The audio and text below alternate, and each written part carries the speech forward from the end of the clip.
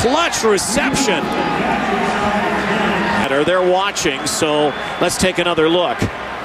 You see this low ball. Kamau Peterson goes down.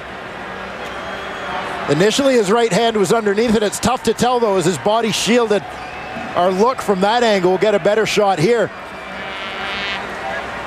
Boy, it looked awfully good. Looked like he had it. And again, the referee is wearing a pager. Obviously got the buzz from the command center and the folks upstairs here, so they'll review that. 1:35 to go.